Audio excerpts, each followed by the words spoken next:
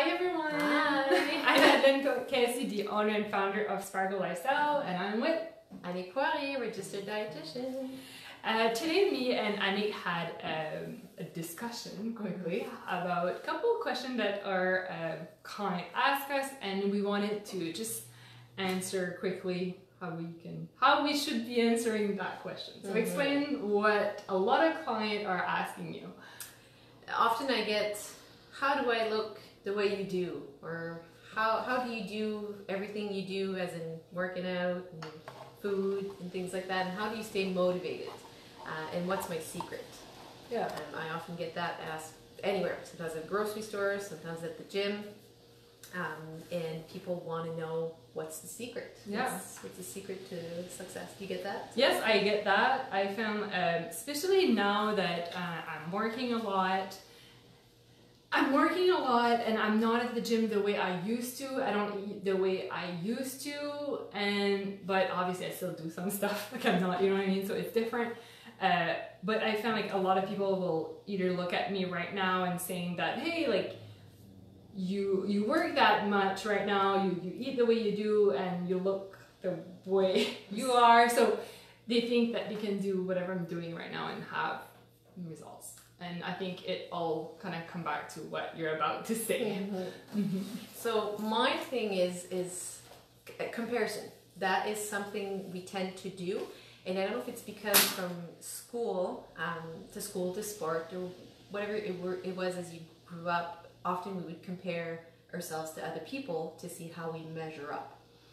Problem is as adult, I think we still kind of do that for different reasons. But when we do compare ourselves to somebody else, it's very unfair because we're certainly not from the same background, we're certainly not the same person, and as a matter of fact, we're very unique. Yeah. So I think we're very unfair to ourselves when we start comparing to somebody else or to see how we measure up. And that could be just about anything, whether like if you open up, media, social media. Like Instagram, you just need to go at Instagram and it's tough if you open it up and all you're gonna see is millionaires with certain cars, certain houses, certain success or whatever it is, and all of a sudden you going in, we're pretty much in a good mood, but all of a sudden you start comparing yourself to this person and measuring your success to that, all of a sudden it becomes a very negative thing. And how long will it take for you to start focusing on what you can do it's good to reevaluate from time to time, don't get me wrong, but to compare yourself to these random people are very unfair.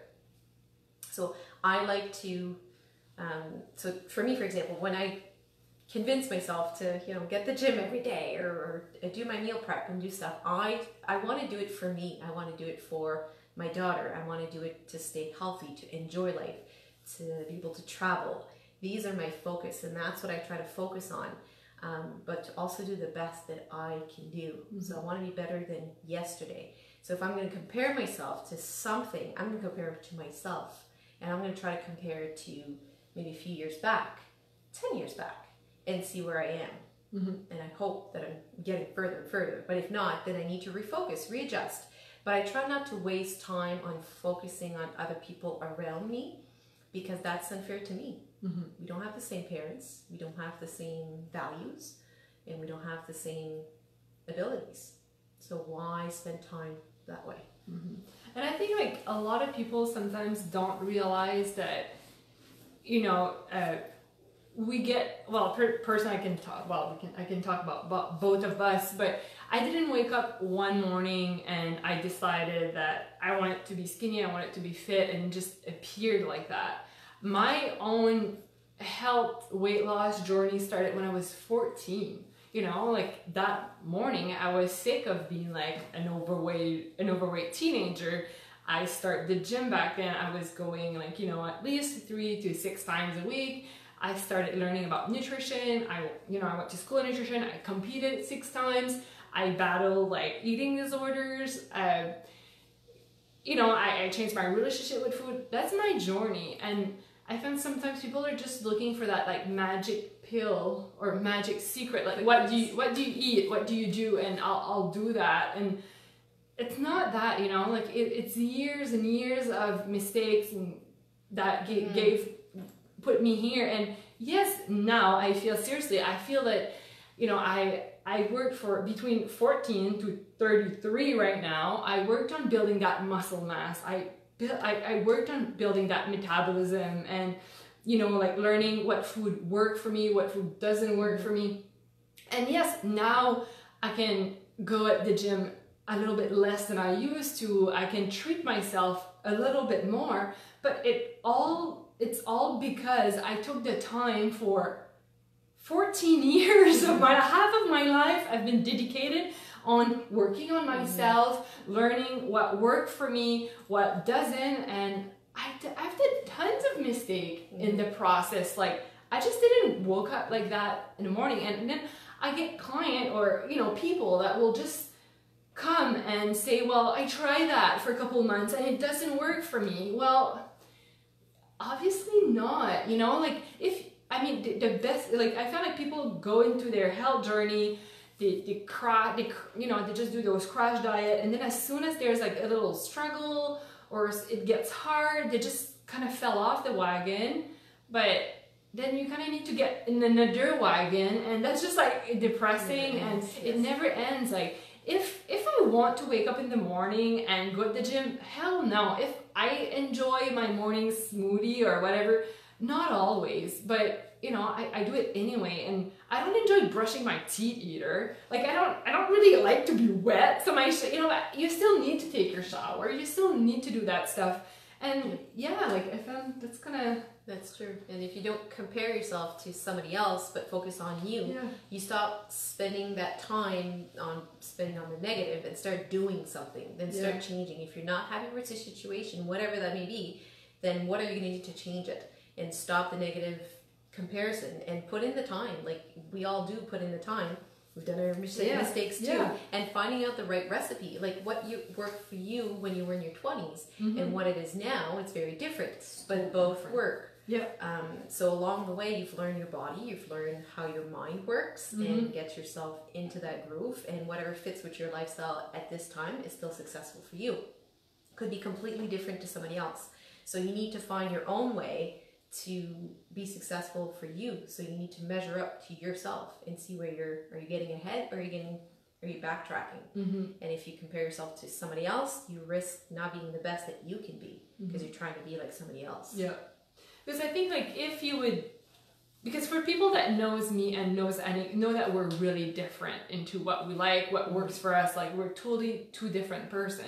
But I think what we do have in common, it's we really take the time to stop, look at ourselves, and really we're self-aware, both of us. We just, you know, we like improving ourselves. We don't necessarily compare to others. We look at that as a motivation, you know, like, oh yeah, I'll put that on my, like, I don't know, wall, like, I use a vision board, whatever, you know, but I think we're more into, like, yeah, like the day-to-day, how can we improve ourselves? How can we, you know, challenge ourselves? And we use other people as a motivation.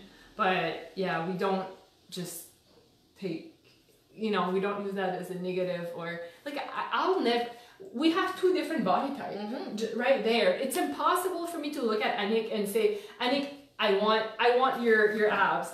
You know, I'm from the background that I am. I'll never have that. It's just my body's not designed that way. You'll never have my shoulders. I'm born with my shoulders. You know, it's, you know, you can't compare to other people. They're not you. They don't have the same body type. They don't have the same metabolism. They don't have the same lifestyle situation. Everything's so different. So it's so unfair and a waste of time, in my opinion, to do that. Focus on what you have. Focus on your strength and your weaknesses. So turn your weaknesses into your strength. Yes. But start spending time now, because it's going to take a lot of time. Yeah. It's going to take years. It's going to take 10, 15 years, 20 years. But you know what? However long it takes. Yeah. You're in this for a while, right? Yeah, it's your body. You just have one. Start taking care of it, like now, and just don't stop. Just do it. Like, that's the other thing too. I find right now I'm getting a lot of, well, I took the summer off. To me, if you take the whole summer off, it better be because there's something happening. Was there some kind of operation like on your body? Why stop for a whole month? You can stop for, you know, a couple of days or a week, to rest your body, and resting is super important, but to stop completely, I question that. There's no reason. And sometimes I'll even have clients that, let's say they have an injuries, okay, and that's, for me, that's a typical. They get into injuries, they don't really know what's going on, so they stop the gym altogether, but like they can still use their arms, or they can still like maybe do a workout but no impact. Like, don't stop. Unless you like fell out of a building and you're like fully like, you're just okay, yeah, I can get that one. But I mean, if you just have like an injuries here and there, an arm, broken arm, like there's no point of like stop working out, or even like stop eating well. Like, you can still eat well, you can still do some movement. If you're not aware, well, that's where like people like us get into play. My God, just come for a consultation, get like a fitness plan designed for your situation. If maybe you're full of allergy, you don't know what to eat, same thing. There's professionals out there that can help you with that, but don't use that as an excuse. Absolutely. And even the mindset. So if you still in the game, you'll feel much better, probably heal even better too. Because I often see people who stop exercising, don't eat well, and what happens, they get depressed, and they get their self-esteem goes down, which is not good. And then it's harder to pick that and pick it up again and get yourself back into the groove, right? Because they don't know where to start anymore. It's like they forgot.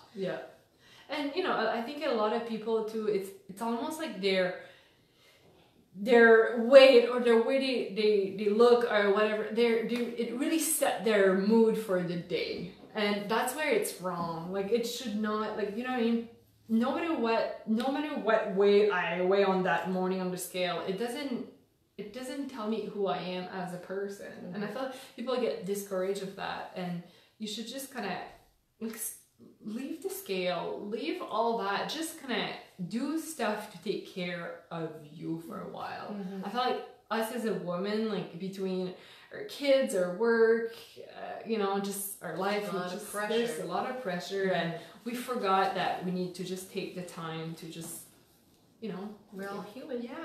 We need to take care of ourselves, because if we can't take care of ourselves, you can't take care of your family. And a story.